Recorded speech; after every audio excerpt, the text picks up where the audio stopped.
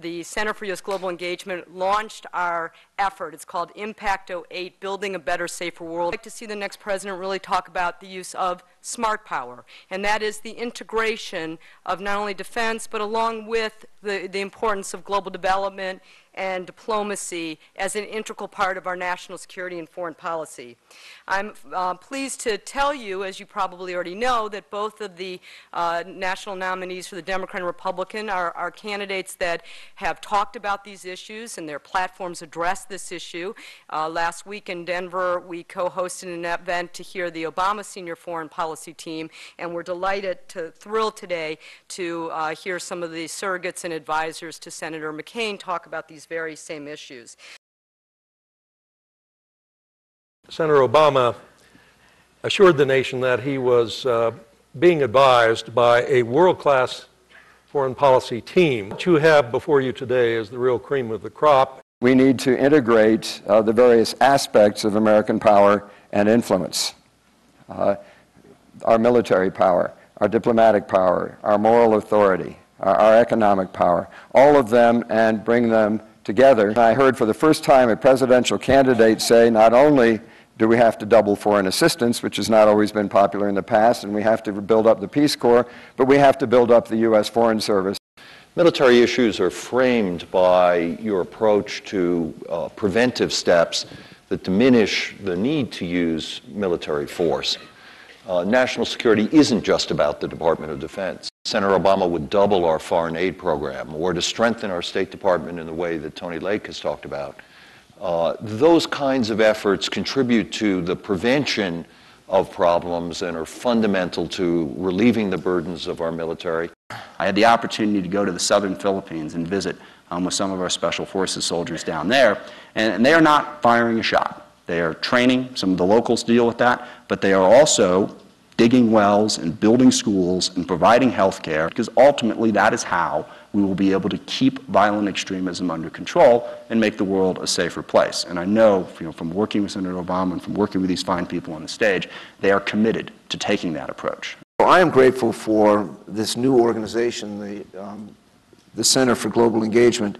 It's come at the right time because it's attracting people's attention to precisely the issues that I think are at the heart of selecting the new President of the United States. Senator Obama understands that if we want to deal with terrorism, if we want to fight global poverty, if we want to prevent the spread of global pandemics within our borders, we have to work with every country we can. He also understands the importance of our civilian agencies.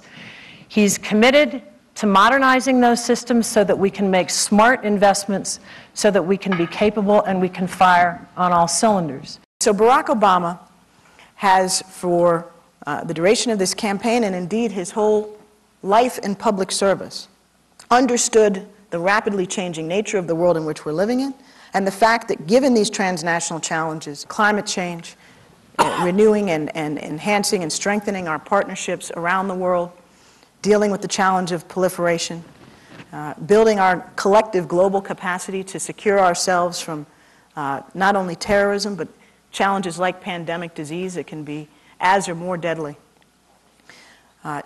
Brokering and supporting peace and conflict zones around the world, from the Middle East to Africa to South Asia, and investing in global poverty reduction and building the capacity of people and states to provide more effectively for their people and for their societies, and to govern democratically and responsibly.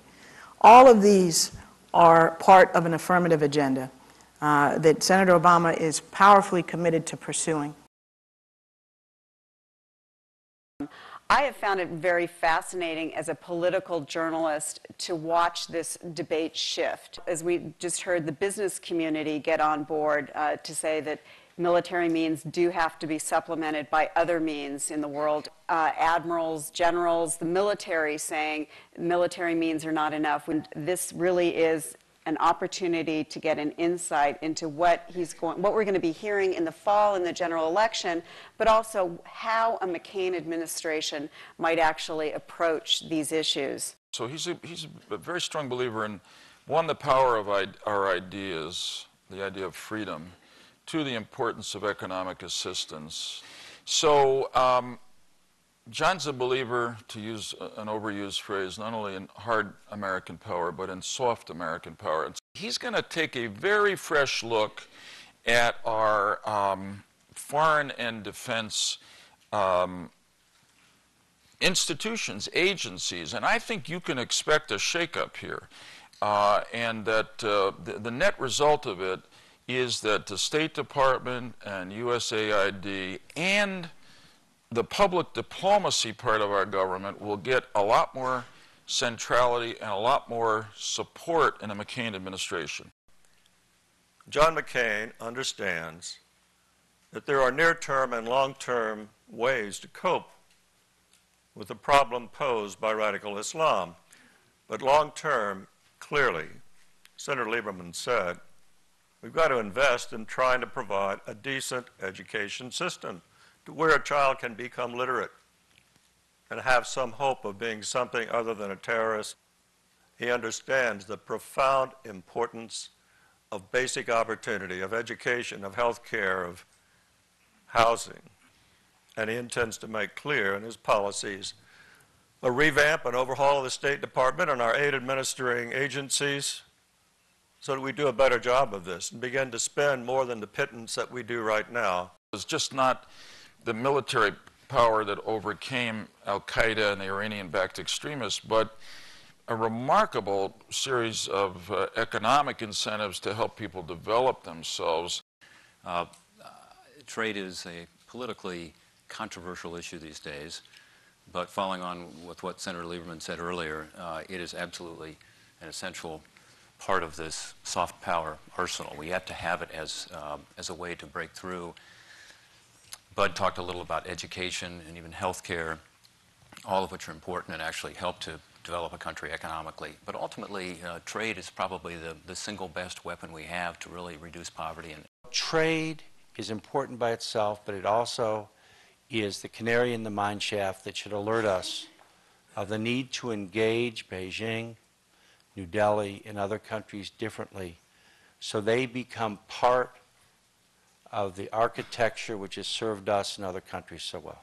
I agree with Senator Lieberman, this can be the American century, but it can only be if we engage with the rest of the world on a whole range of topics. I know this organization is working on health and development and issues like education. I think you're going to see John McCain utilizing the instruments he has been involved in all over the world in over 90 countries in trying to help civil society and democratic institutions grow. John McCain has been out front from when Bill Clinton started to increase our assistance on HIV/AIDS. Senator McCain has been a strong supporter of the Millennium Challenge count. He was going to even devote a higher percentage of increased foreign aid on trying to address those questions of education, good governance, and health care. In the last 8 years, we've seen progress. I think it's going to be accelerated when John McCain's president.